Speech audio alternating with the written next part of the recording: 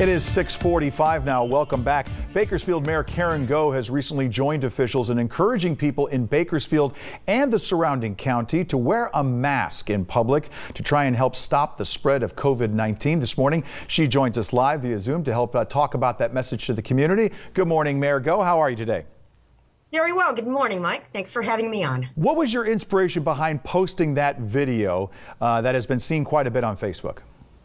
Well, we've seen the numbers rising, and as we think about our community, probably the biggest inspiration was the close down of the economy and having that challenge, listening to people pleading for their businesses, and then also personal experiences, hearing people who I know who are ill. What have you heard from people who, well, kind of like argue against wearing the mask? And what have you said to them? So I've heard a lot about freedom. And what I believe is that we can use our freedom for good.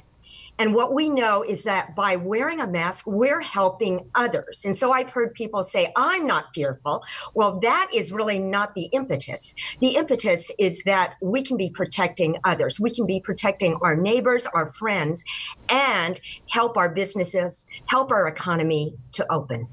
What are some of the other things that we can do as far as helping the businesses from a city level? Because every now and again, like yesterday, we pointed out that there's a place called a Birdie Bake Shop. I don't know if you're familiar with them. They posted on Facebook that unfortunately they were going to have to close down by this. What type of reaction and how can the city help some of these people? So certainly we are coming alongside and trying to help our businesses have alternate solutions. And so the patio, outdoor dining for our restaurants, what we are choosing to do is to expedite and to try to be as business friendly so that we can support our businesses. Have you been surprised by the number of businesses that seem to have set up these outdoor patio eating areas despite the temperatures right now?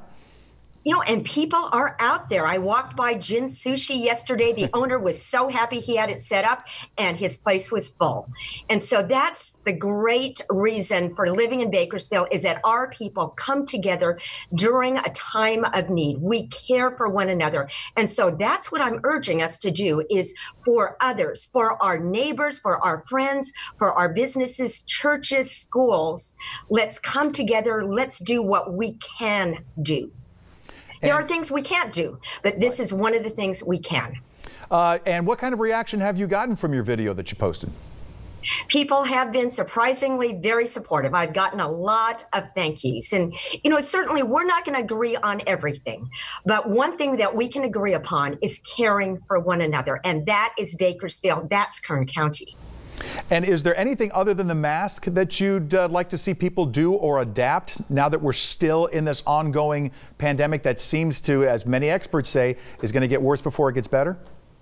Certainly social distancing or physical distancing, maintaining at least at 6 feet. And if we're not able to do that, let's wear masks. If you're able.